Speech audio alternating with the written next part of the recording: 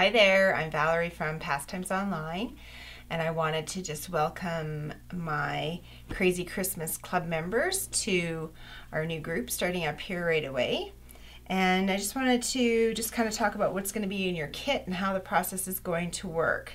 So here's just a part of the Georgette Christmas line, which is such a nice line. It just has dots, it has flowers, it's matte, it's shiny, it's not shiny, but it has a shimmer to it. And it just has such a nice balance of color. So it'll really be a super fresh looking quilt when we're finished. So here's the first block.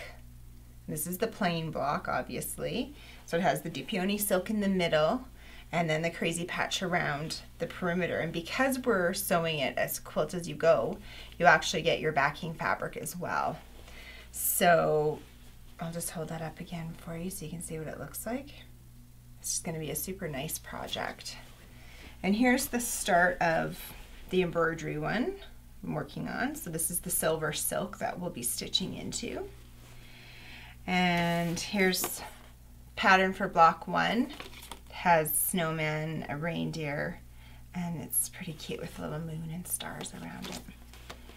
So a couple of things that you'll get in your kit is some really nice embroidery needles that have gold tips on them. They have a big eye in them, so they'll be easy to thread. And there's a variety of sizes, so there should be something in there that you'll find comfortable to do your stitching with. The second thing is the Schmetz 60/8 sewing machine needles. And these are just a nice sharp point needle to work with the silks. Now, you don't need to have these, so it's totally up to you. They're just a nice needle that you can use. And as well as these silk pins. These are my favorite pins. They're sharp, they're long, they have glass heads, and they're excellent to work with. So hopefully they'll be your favorite too. The other thing is the silk floss. So that's what your embroidery will be. And I've actually thrown in a combination of greens and a combination of burnt oranges and that to use, so they won't be exactly the same color every single month or every time you replenish your stock. But this silk floss is non-separating, so you just use it as it comes off the roll, and it's really nice to needle with. So I'll show you a few embroidery stitches that will be key for her project in another podcast.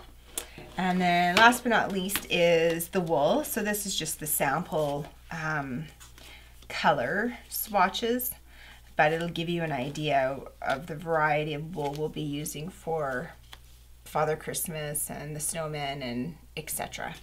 So I hope this inspires you and gets you excited to be part of my club. And if you have any questions, please contact me and we'll be in touch. So I look forward to it. Thank you.